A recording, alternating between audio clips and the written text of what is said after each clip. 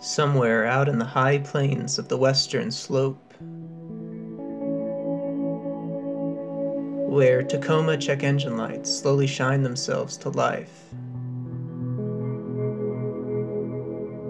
weaving through rocky ravines and across dusty, quiet canopies of ponderosa pines, is an otherworldly trail away from civilization, a place where broken bike parts and bone fragments dangle from tree limbs.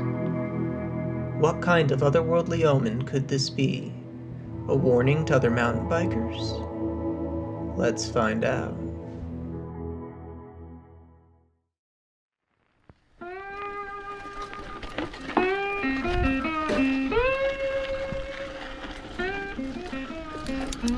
The Collegiate Peak Trail system is steep and rocky, with loose dirt making my cheap tires slip and slide around in the turns.